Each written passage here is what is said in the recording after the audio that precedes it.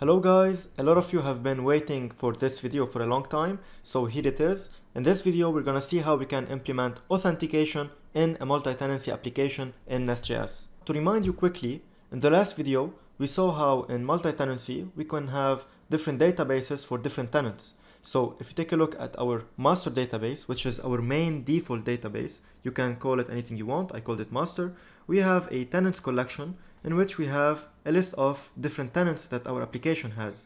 So we have, for example, a company 1, which has a tenant ID of ABC, and this tenant or this company has its own dedicated database, which is tenant underscore ABC. So here we're just following a specific convention, tenant underscore, and then the tenant ID of that company.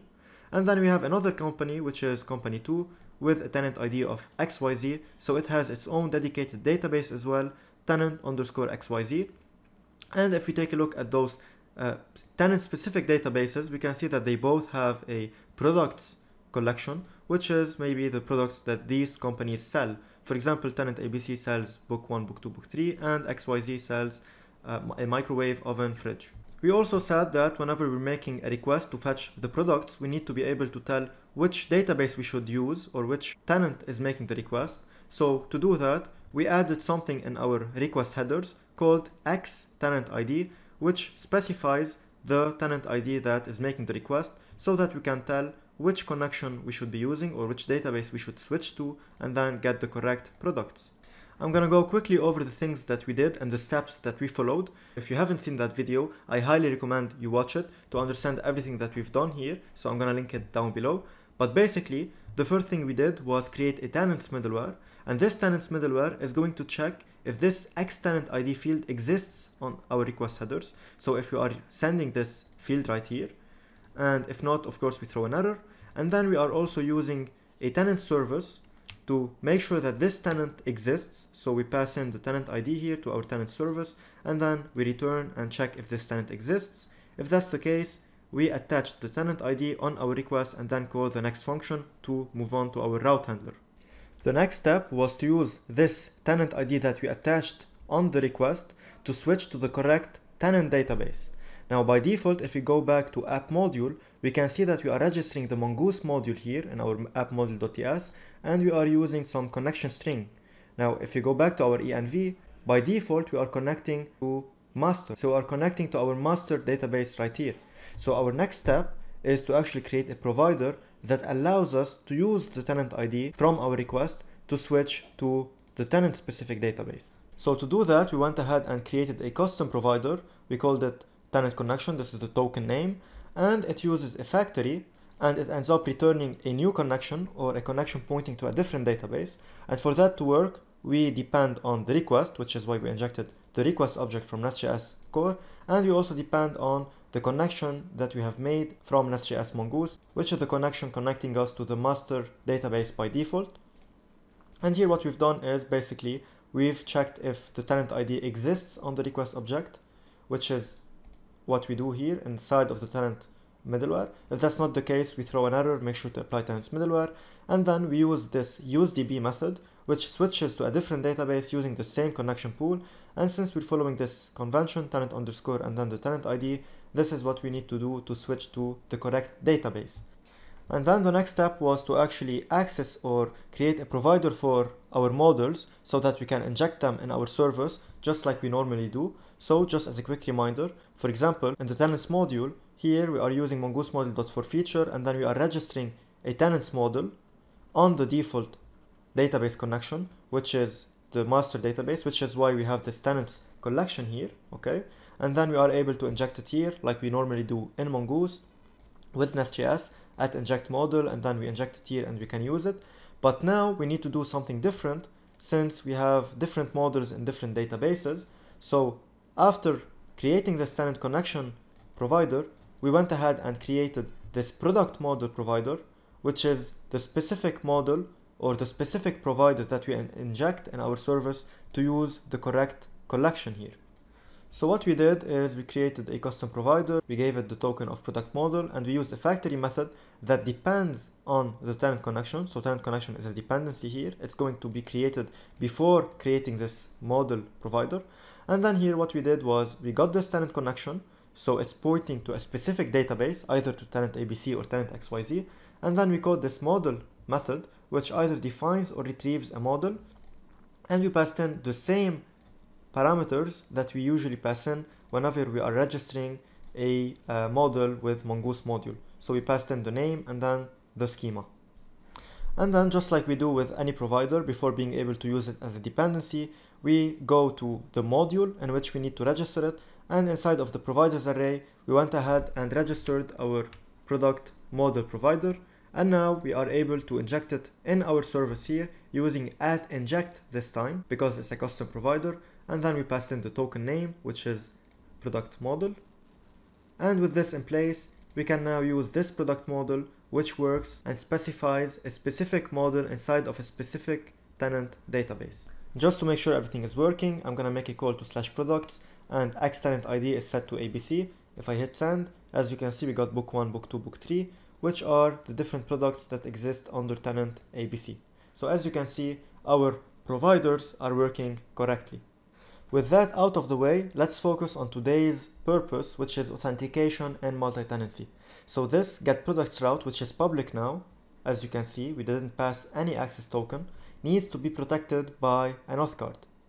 So usually we would have a secret key here that we use to generate a certain token, and then the same secret key that we use to verify and decode a token to make sure that it is actually valid and give access to a certain route. Normally we would have something like this. So we would have a guard that we apply on some routes that need to be protected, and this guard of course implements can activate, and then it uses a JWT service so that it verifies a token and makes sure that this token is valid and belongs or is generated from our server, meaning we have signed it with our own secret key.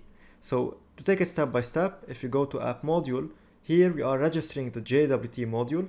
We set it as global, and then we are specifying the secret that should be used anytime we create a new token to give it to a user after they log in successfully, or to verify a certain token and make sure that it is valid inside of our auth card, just like we did here. This is a code from my previous videos. I've uploaded a lot of videos that explain normal authentication with access tokens and so on, so feel free to watch it. But in this video, I'm just gonna focus on the multi-tenancy aspect of things.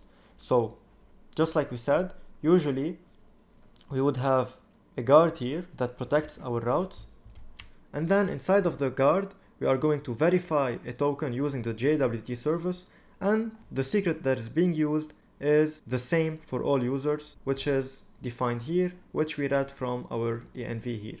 The issue with this approach in multi-tenancy is that if we are using the same secret for all of our tenants, meaning if tenant John or user John, which belongs to company 1, logs in and they get a token which is signed by this secret key, then John can also use his own token to actually access data from XYZ, because all John would need to do is just come here and then specify ABC or XYZ and then pass in some token here. So if we had a bearer token here, if this was signed by the same secret key for all different tenants, then any user that logs in and gets that token can literally just change this tenant ID and access every other tenant's or company's data, which is a huge security breach.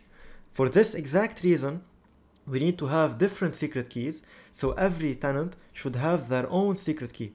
So if tenant or John belonging to company A logs in, he should get a token that only works for tenant ABC, which is the company that he belongs to. And if another user, Jeff for example, that belongs to company 2, were to log in successfully, our system should provide an access token with a secret key specific for tenant XYZ. That way, that access token would only work on resources that belong under tenant XYZ. And it wouldn't work if we were to try and access tenant ABC's data. So let's see how we can actually do that. Now, the first thing that we need to do is, inside of our master database, we need to have a users collection in which we have all of our different users that belong to our different companies here. And then we need to specify, of course, each user belongs to which tenant. Now I asked you guys which use case you'd like to see. A user belongs to only one tenant, meaning one company, or a user can belong to many tenants, 1+ tenants. Most of you wanted to go with a user can belong to only one tenant approach. So this is going to be a bit different from the second approach in terms of implementation, flow, and so on. If you guys want to see the second use case as well, please let me know down in the comment section. So today we have three main tasks. First of all, we need to create an API that creates a new tenant. Okay, first of all, of course, we're going to create a new user for that tenant. We're going to create a new company record in the tenants collection. And then finally, we're going to generate and store a JWT secret for that specific tenant that we use to handle the tokens for this specific tenant. Secondly, we're going to create another API in an Auth module to log in a user and then return an access token. First of all, of course, we need to make sure that the credentials are correct.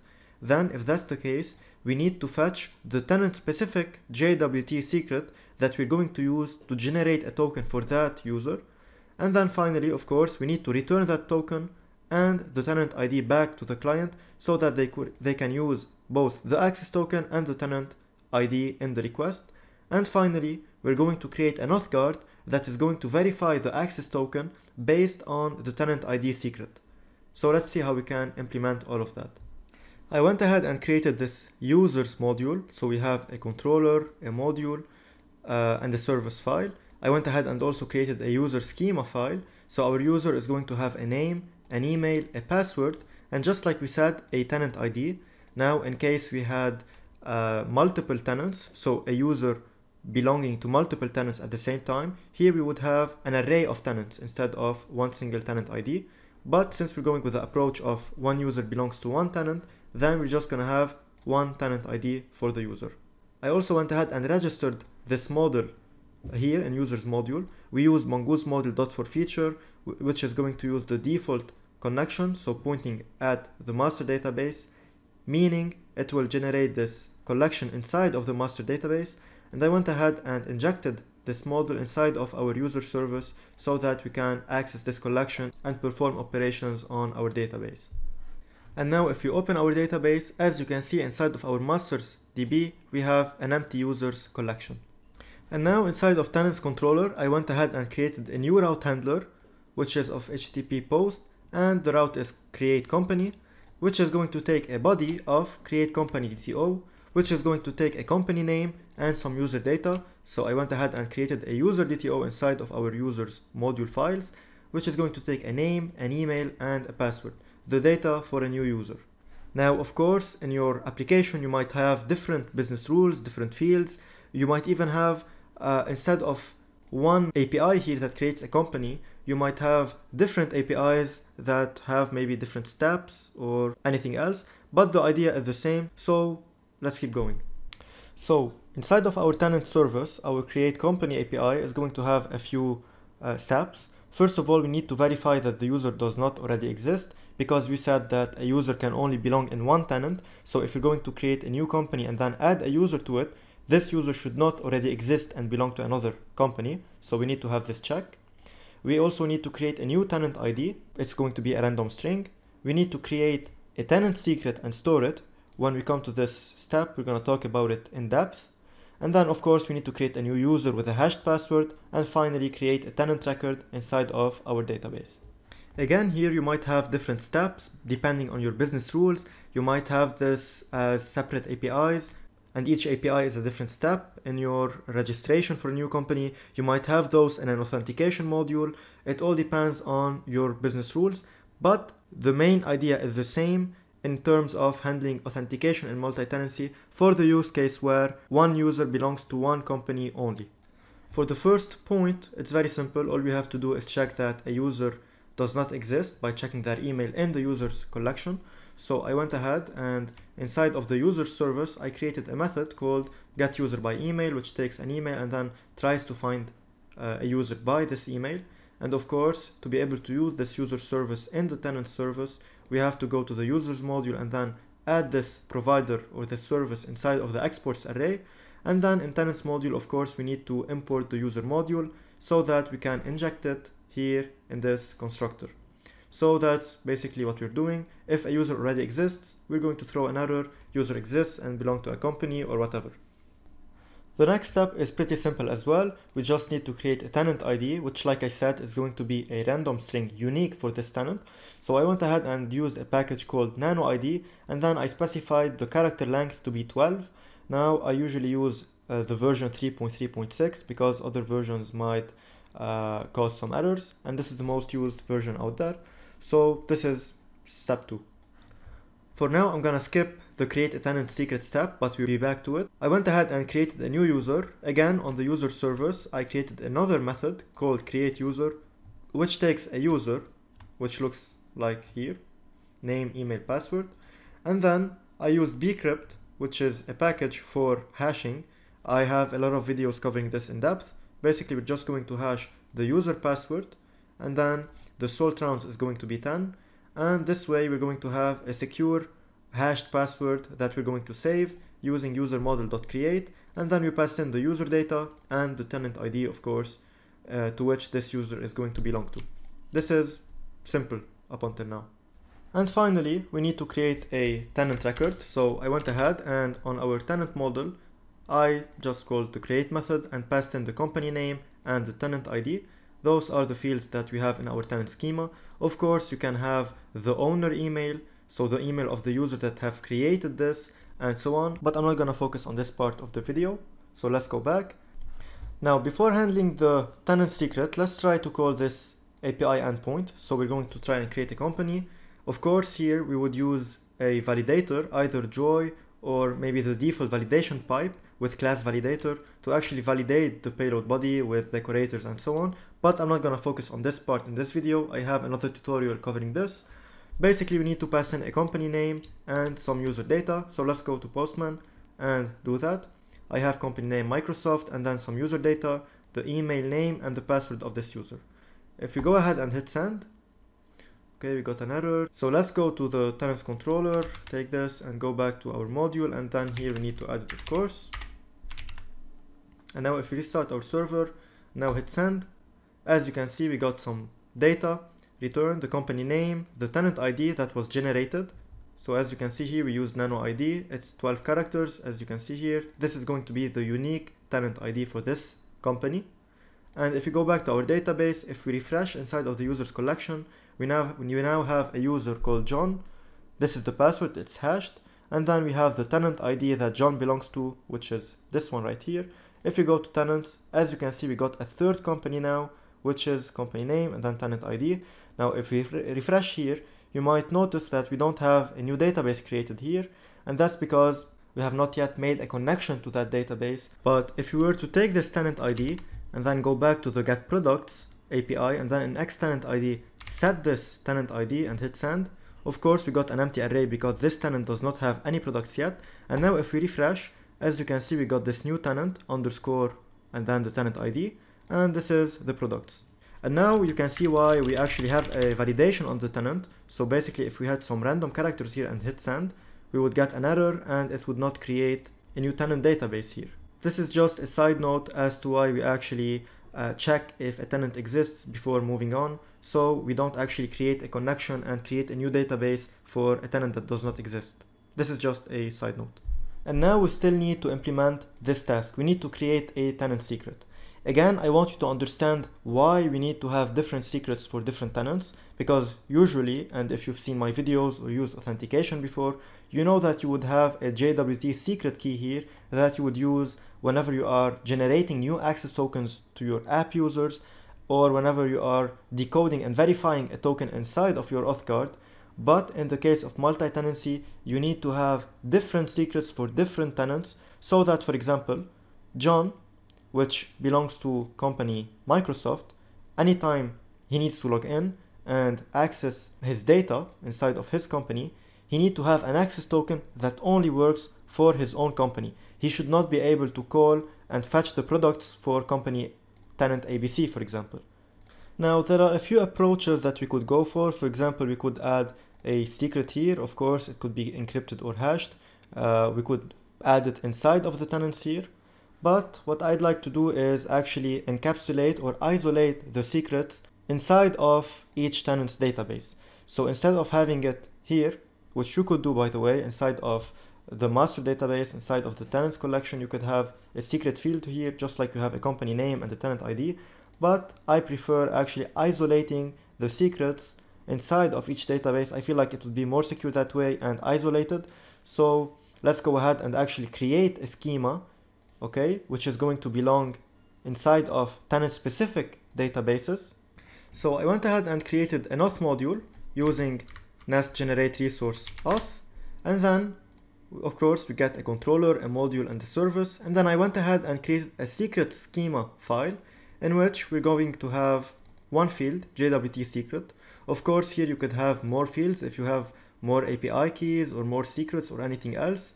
This could go here as well inside of the secrets collection. And now, since the secrets collection is not going to be inside of the master DB, like users for example, we're not going to register it this way like we did with user, because if we were to register it this way, this would create a collection or a secrets collection inside of the master DB, which is not what we actually want. Instead, we want to create a collection inside of the databases that are specific to each tenant. So the next step is to actually go ahead and create a random tenant secret here and then encrypt it before saving it inside of this tenant specific database. So let's see how we can do that step by step. The first step is I went to auth service and then I created two different methods. The first one called create secret key for new tenant, which is going to take the tenant ID. Alright, this way we can actually know which database we should be storing this secret in. Okay, so this function is just to create a new secret key and store it. Of course, we need to encrypt the secret inside of this method before saving it in our database. And the second method is going to fetch the access token secret key for a specific tenant, which is why it also takes a tenant ID. So if we were to break it down into smaller tasks, the first thing we need to do is generate a random secret key. We could go ahead and use nano ID just like we did with the tenant ID. And then we need to encrypt that secret key. So we're going to use a package that encrypt this key using some encryption key that we can store in our environment variable securely.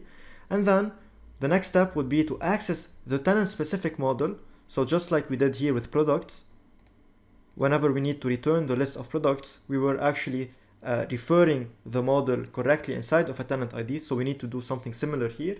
And then finally, we would need to store the encrypted secret key inside of the correct database. So the first step is pretty simple. I just used nano ID. This is going to give me a 128 random character string, which is going to be in plain text, which we need to encrypt now. For the encryption, we're going to use a package called cryptr, which uses AES-256 to encrypt and decrypt, which is one of the best encryption algorithms out there. So I created a utils folder in which I have encrypt and decrypt, and I installed cryptr.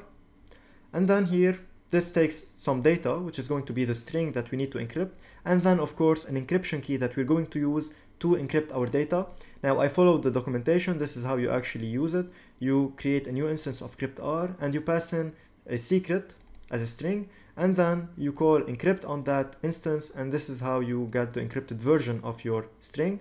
And for the decrypt, it's gonna be the same, but instead of using encrypt, we're going to be using decrypt. So let's go ahead and do that.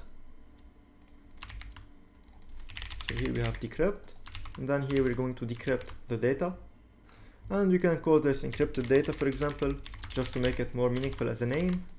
And this is pretty much it. Now, of course, inside of our config, let's go and create something here to read that encryption key. I'm going to call this security, and then inside of security, I'm going to have, let's say, encryption secret key or something. And then inside of our env, we're going to read encryption key. And here, of course, we can add this encryption key.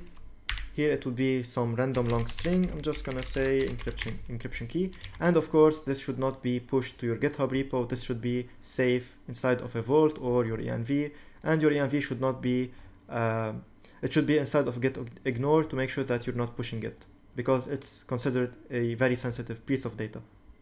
And I just called this encrypt function that we just created now inside of our utils. And of course, we need to pass in the JWT secret that we created with nano ID, and then we need to pass in the encryption key that we have just created here inside of our env and inside of our config. So to access that, all we had to do was inside of our auth service, inject the config service as a dependency. Of course, this works because in the previous video, we have actually configured and registered our config module globally, so we can use it here. And this is going to give us the encrypted secret that we can store now safely in our database. Now we need to find a way to actually refer to the correct collection here. So to the correct secrets collection inside of the tenant in hand. Now you might think that we can simply go ahead and, just like we did with product model, go ahead and create a second custom provider, which we can call, for example, secrets model. This would create or retrieve a model on the tenant connection, and then everything is fine. But this would not work. And to understand why it wouldn't work with the secrets model in this specific scenario, let's go back and explain or think about how NestJs is actually handling those providers and creating them whenever needed. So just like I said at the beginning of the video and in the last video, okay, whenever we have a dependency or we're trying to inject a provider inside of a service, so for example, let's go to products module or product service. Here we are injecting the product model provider that we have created that returns the correct model inside of some tenant database. Now, how this happens behind the scenes is NestJs finds that a request is going inside of this route handler, for example, and this route handler or this controller depends on the product service. And then here it finds those dependencies that it should instantiate so that we can actually use this product service. Okay, and to be able to instantiate this product model, if you go back to the providers file here, okay, we need to have a dependency instantiated before being able to actually get access to this model, which is tenant connection. Why? Because product model depends on tenant connection, meaning logically NestJs needs to create the tenant connection before creating the product model. And if you go to tenant connection, if we take a look at the code here, we need to actually have a tenant ID attached on the request so that we can actually return the correct connection to a specific tenant database. Meaning we need to have a tenant ID on the request, meaning we should actually apply the tenant middleware on that request. But this would not work because in the case of create company, we're not actually sending a tenant ID inside of the headers because we don't even have a tenant ID yet. We are trying to create a tenant with a new tenant ID. So we don't really have a separate database yet. We need to create it here. So in this case, we can't really use this tenant connection provider, and we cannot really create another model here which uses this tenant connection because we don't even have a tenant ID. So the solution would be to find a way to switch the database connection inside of our business logic, meaning inside of our service here, we need to find a way to switch to the correct connection here, because here we got the tenant ID after having created it inside of our tenant service. So here, if you go back to our tenant service, we created a new tenant ID, okay, and of course we're gonna save it. But first we need to go ahead and switch to the correct database or change our connection to point to another database and then create that secret key. So how do we do that? If you remember, in the first video, we saw two different approaches to access our correct tenant database. In the first approach, in which we said was kind of dirty, if you remember, we used to inject the connection, which is from Mongoose, the Mongoose connection, pointing at the master database, and then we wrote a method, getTenantConnection, which takes a tenant ID, and then we used useDB to switch to the correct tenant database. And then, after having this connection, inside of our getProducts method, we did tenantConnection.model, and then we specified the name, and then we passed in the schema, which is kind of similar to what we then ended up doing inside of our custom providers. As well, we are using .model on the tenant connection, but this time it's from a different provider. But the main difference between those two different approaches is that in this approach, we needed to have the tenant ID on the request itself. And then this allowed us to, instead of injecting the whole database connection and then switching the connection and then creating the model or retrieving it, we simply just had to inject this product model in here. Unlike this case, in which we had to inject a connection, then switch it, and then all of that. So this part of the code was applied in our different custom providers. But this time, since we don't have a tenant ID on the request object itself, we have to go with this second approach in which we use inject connection, because in this approach we can simply pass in a tenant ID that was not existent in the main request itself. Just like we have here, if you go to Postman, we don't have an X tenant ID header here. So instead of using the custom provider approach, which requires us to have a tenant ID on the request, we're gonna use this approach in which we just inject the connection, and then based on the tenant ID passed or created, we can get the model. I went ahead and created a separate service called tenant connection service. Of course, don't forget to decorate it with @injectable so it can be used as a dependency in our product service. And then here, just like we did before inside of product service, we injected the connection. So that's what I did. Here I did @inject connection, and then we got the mongoose connection, and I've created two different methods. The first one called get tenant connection, which switches to this tenant underscore tenant ID database. And then we call this method inside of get tenant model, which takes a name and a schema for the model and then the tenant ID. So here we're basically just applying the same logic that we did here, but instead of having it inside of the product service right away, we created a separate service called tenant connection service that gets the tenant connection and then returns the correct model. So we use tenant connection.model and then name and schema. And now to be able to use this tenant connection service to fetch the correct model for the secrets, all we have to do is go to auth module, and then here of course we need to register the tenant connection service so that we can use it here to get access to the tenant specific model. So inside of the constructor, let's go ahead and say private tenant connection service and add it as a dependency. And then here what we could say is const secrets model equal await this.tenant connection service dot get tenant model, and of course we need to pass in a name and a schema. And for the name, just like we usually do, we can say secrets.name, so secrets.name, and then of course for the schema we need to pass the secrets schema that we have created right here. And finally, of course, we need to pass in the tenant ID, which we are going to be sending to this create secret key for tenant ID. And with that in place, we now have a model that you can use. So here, to store the encrypted secret key, what we could say is await secrets model.create, and then we can pass in JWT secret because this is the only field that we have. So let's go ahead and JWT secret. Of course, we need to pass in the encrypted version of it, so encrypted secret. And now there's one more thing that we need to do, which is call this method from our create company API. So here, whenever we need to create a tenant secret, let's go ahead and say await this dot. Here we need to use the auth service. So to do that, let's go to auth module, and then in the exports array, let's go ahead and add auth service. And of course, inside of tenants module, we need to import the auth module here to use this. Let's go ahead and add auth service, which is of type auth service.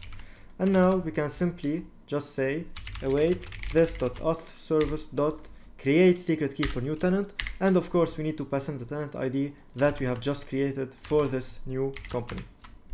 So now if we take a look at what we have, the first step is actually checking if a user exists already in our database. If that's the case, we do not allow this user to create a company because one user should belong to one company.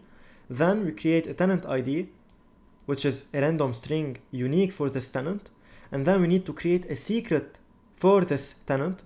So inside of the tenant database, we need to create a secrets collection, which will have the encrypted secret that we should use to generate JWT tokens for the specific tenant.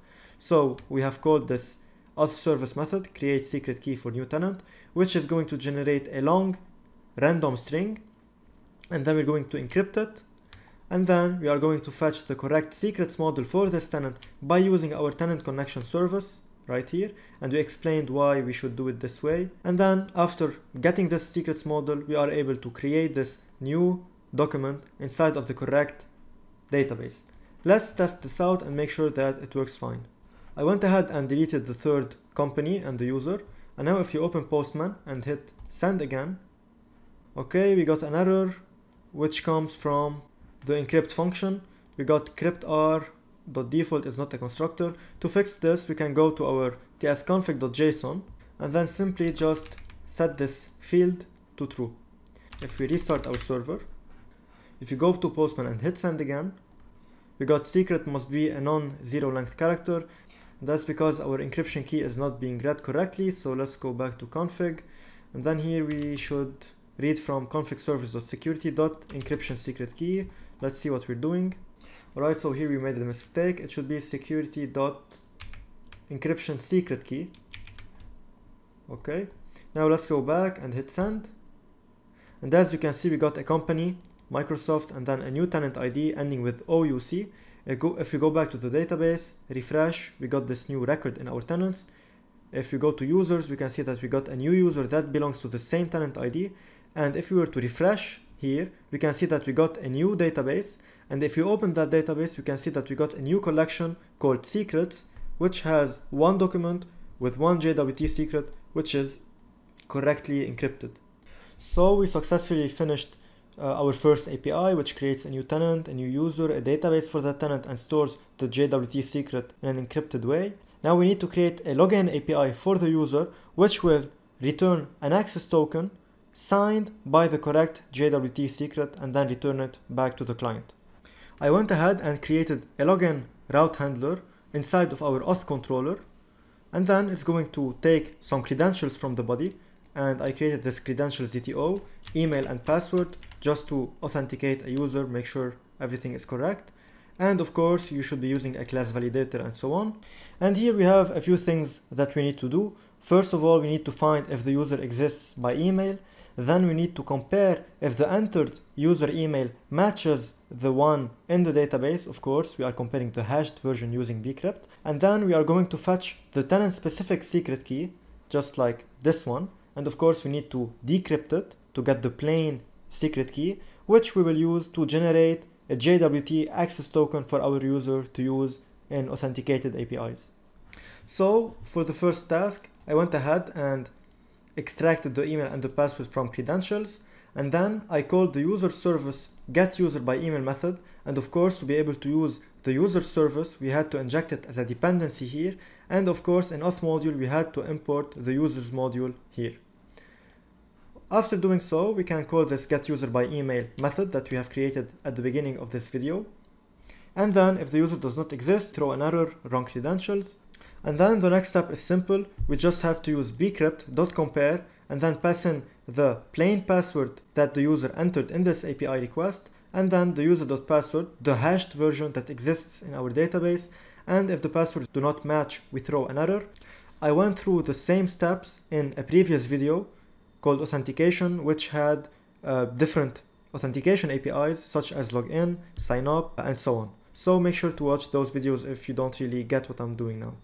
Now we need to call this fetch access token secret signing key and then return the correct secret key for this tenant so that we can generate a token. So to do that, just like we did here for secrets model, we need to get that model. So here we could say secrets model equal await. Okay. Of course, here if you don't want to have to repeat those, you can add them in a config and then pass in the config key, which would have this nested object. You can of course refactor this code, but with this secrets model, we can do find one to get this document. We only have one document in this, so we would be able to get this document. And on this document, we have the JWT secret, which is encrypted, which we need to decrypt.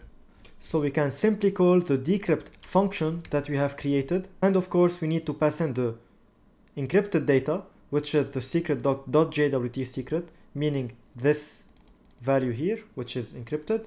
And then of course, we need to pass in the encryption secret key that we previously used to encrypt that piece of data, which is of course the one that is here. And now we can simply just return this secret key as a plain text. And now we are able to call this fetch access token secret signing key inside of our login API. So we could say secret key equal await this dot fetch access token secret signing key, and of course we need to pass in the tenant ID. The tenant ID exists on the user because if you remember, whenever we created a user, we assigned the tenant ID to which this user belonged to. So here we could say user dot tenant ID, and now we simply just need to generate a new access token for this user using this secret key, which is specific to this tenant or to the tenant that the user belongs to, of course. Of course, to be able to do that, we need to install NestJs/JWT. And once this is done, we can go ahead in app-module.ts and just in our imports array say JWT module.register, and then here we can pass in some configurations. I just went ahead and set this module to be global. Now, in previous videos, I used to set the secret key here, which would globally use the same secret key anywhere in our app. But of course, since we said in multi-tenancy we need to use different secrets for our different tenant databases or tenants in general, I'm not going to set a secret key here. I'm going to set it inside of our code. First of all, let's go ahead and add the JWT service as a dependency here. So JWT service. And now what we can do is, for example, say access token equal await this.jwt service dot sign. And then here we need to pass in some payload. I'm just going to pass in the user ID of the user, and then we can pass in some options here, such as the secret, which is going to be the secret key that we got with this function here. And I also just added some expiration date here. Now what we should do is simply return this access token back to the client, and we should also return the tenant ID. This is a very important step here. You should not forget to return the tenant ID. And this is important because if you go back to Postman, whenever we are making a request to /products, for example, to get the correct products, of course, we would need to know which tenant is making the request, which will allow us to connect to the correct database. But of course, on top of that, now we're going to be sending a bearer token after logging in, and this access token would only work on the secret key that was provided from the specific tenant database. Now let's go ahead and test this API on Postman. So now if you go ahead and make a call to auth login, and then we pass in the email and the password of our user, of John. If you go ahead and hit send, as you can see, we got tenant ID which ends with AOUC, which is the tenant ID that John belongs to, which is this one right here, which has this secret. And then of course we got an access token which belongs to John. We're done creating the login API that returns an access token specific to a certain tenant. Now we still need to create a tenant authentication guard which will verify an access token sent in the request and make sure that this token works correctly with the tenant ID or the tenant making the request. I went ahead and created this tenant authentication guard inside of a guards folder. Just like we did in many previous videos, we implemented canActivate, which is an interface which provides us with the canActivate method that we need to implement. And of course, here we need to return true to give access to the route, or false or throw an error to stop the request from proceeding. Just like we usually do in different videos, we inject the JWT service so that we can use it to verify a token. But here it's a bit different because we have some extra steps to make sure that the token belongs to the correct tenant. So as usual, first of all, we get the request object from using the context.switch to http.getRequest. And now here, what we're doing is we are making sure that the request has a tenant ID attached to it. And this should be the case every single time we apply the tenants middleware on our route. Because if you remember, this middleware takes the request header's X tenant ID value, and then if everything is fine and this tenant does exist correctly, it is going to attach that tenant ID on the request object, which will then, inside of our auth guard, take this tenant ID value, and then using this tenant ID value, we are going to fetch the secret, okay, the secret of that tenant, so that we can use it to verify that this token really belongs to this tenant. So let's go back to the code and take it step by step. The first thing we're doing is, just like every single time and every single auth guard that we we fetch the token just by doing request.headers.authorization, and then we're doing .split on the space and taking the first index instead of index 0, because as you know we have bearer space and then the token here. So we're just taking this part, which is the actual token string. And then if this token does not exist, of course we're going to throw an error. And if it does exist, then I just made a second method called check token validity, which takes the token that we just took from the request and then the tenant ID that we also got from the request, meaning the tenant ID that the user has set here, or the X-tenant ID that the user has set here in the request headers. Now here I need you to focus with me because this part is very important. So inside of check token validity, okay, the first thing we need to do is fetch the secret, because as you know, whenever we have or we need to verify a token and we use JWT service.verify, we need to pass in the token from the request and then the secret, which usually would be in our env file. But since this is a multi-tenancy application, of course, we're not going to have our secret here. Instead, it's going to be isolated in our tenant-specific databases, just like we have here. So the next step would be to actually get the correct secret for this tenant ID. Again, the tenant ID is the one that the user is passing here. So if they do manually change this to XYZ, for example, but they logged in to ABC, then this token would not work, because the secret for XYZ is not the same secret used when creating the access token of a tenant or of a user belonging in ABC. And this is what I was saying when I told you guys that we should have separate JWT secrets to avoid having security breaches. So now we're following the correct path. Now here what we did is we used the auth service. Of course, we had to inject it here as a dependency. And then we called this fetch access token secret signing key method that we used previously. And it takes the tenant ID that we pass and then gets the correct secrets model from the correct tenant database. And then we're going to get that secret key, decrypt it, and get the secret key as a plain text. And then here, having this secret key, we can actually verify if this token really was signed by this secret key, meaning that this token, which was generated for a specific tenant ID, works with this specific secret. So if someone from tenant XYZ tried to actually send a request to ABC with a token belonging to XYZ, it would not work, and we will see that in action. But first, let's continue with our code. Whenever we do verify if it works, it's going to give us a payload. If you remember, whenever we created the token, we actually added a user ID in it, so we can return it here.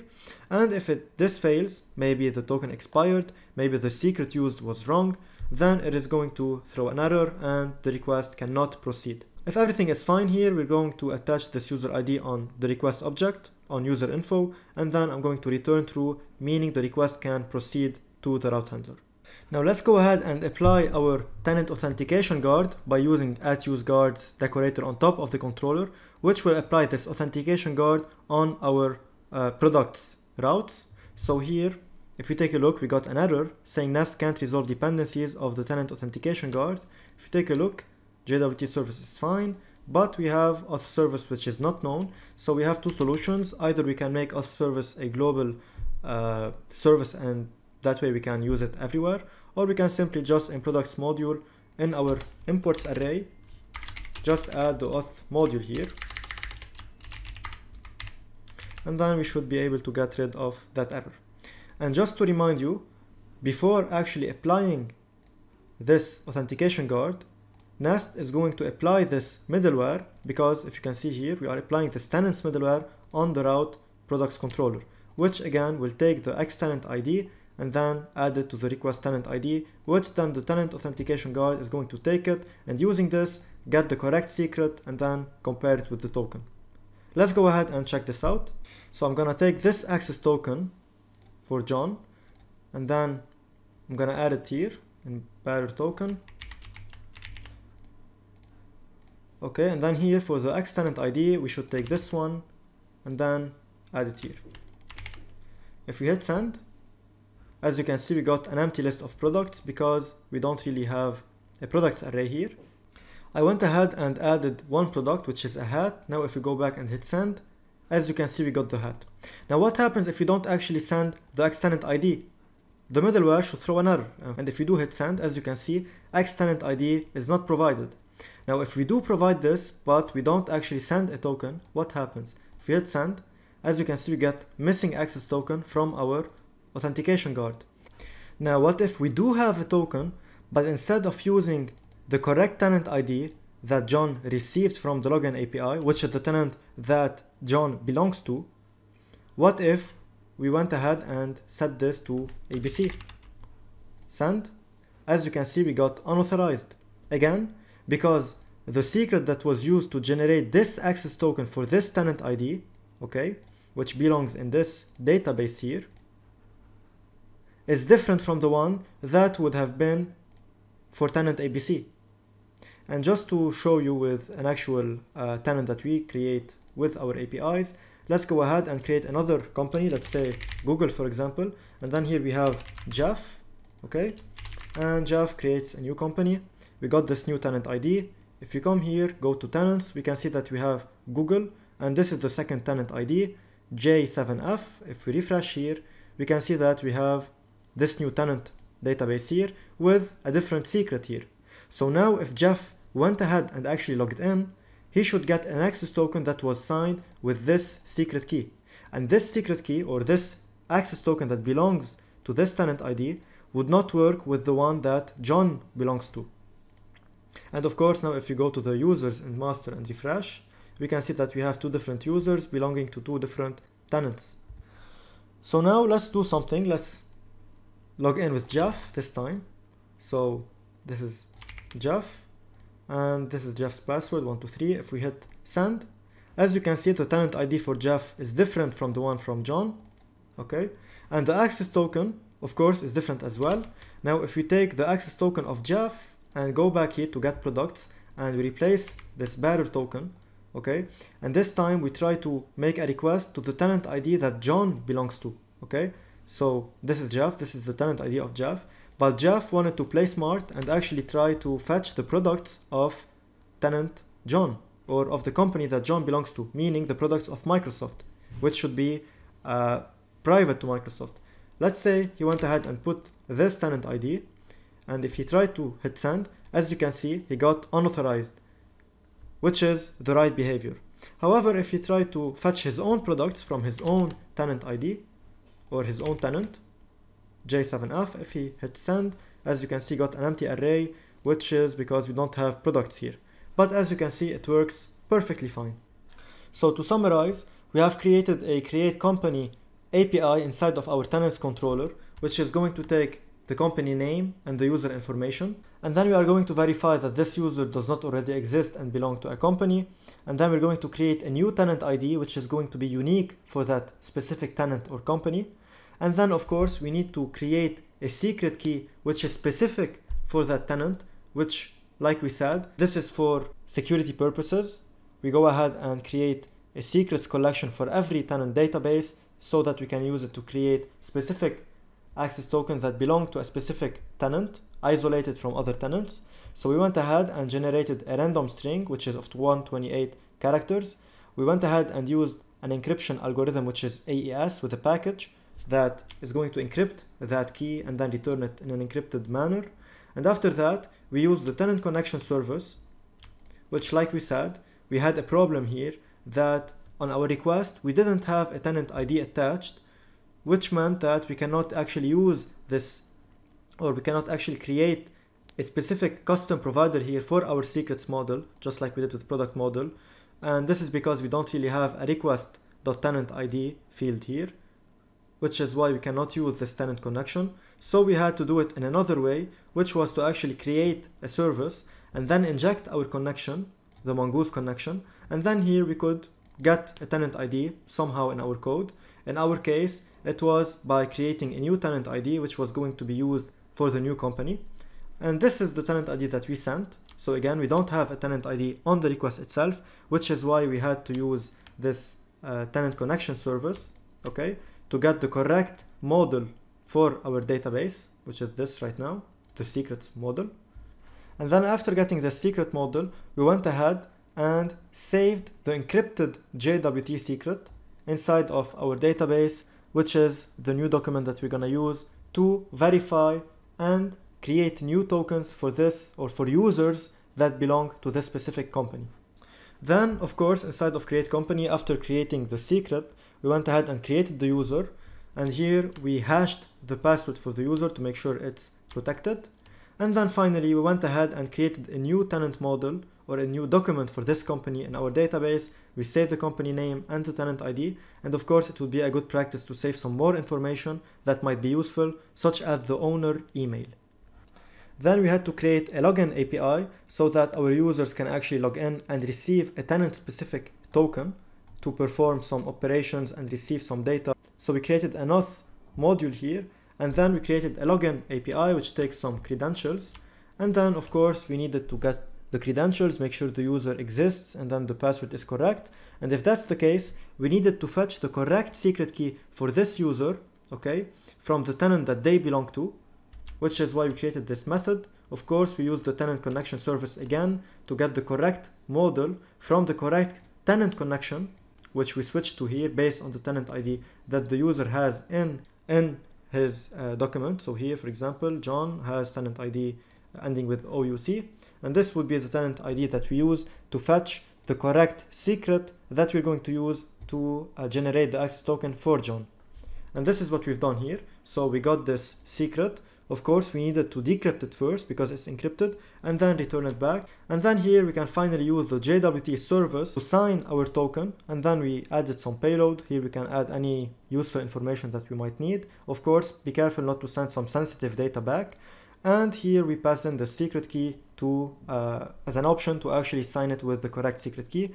And finally, we return both the tenant ID and the access token back to the client so that they can use them in the headers when making a request to fetch their data.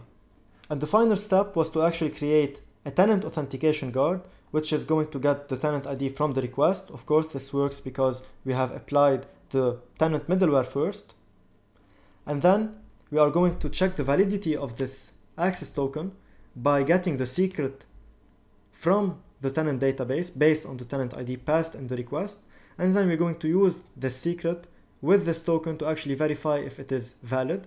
If that's the case, we are going to return the data of the user or the payload back and then attach it on the request and return true. And this way we have protected our routes with an access token, and this access token is specific to the tenant making the request. So a user belonging to company Google cannot use an access token which was generated for company Microsoft in the request. This would not work, just like we've tried doing here by changing this tenant ID. If this video was helpful, please make sure to like and subscribe and comment. It would really help me out. Share it with your friends. And I hope everything was clear. Make sure to leave your questions down below if you have any questions. And if you'd like to see another video where we cover the case where one user can belong to an array of tenants, so to many companies, which would require us to go with a different flow, let me know down below, and I'll see you next time. Thank you for watching.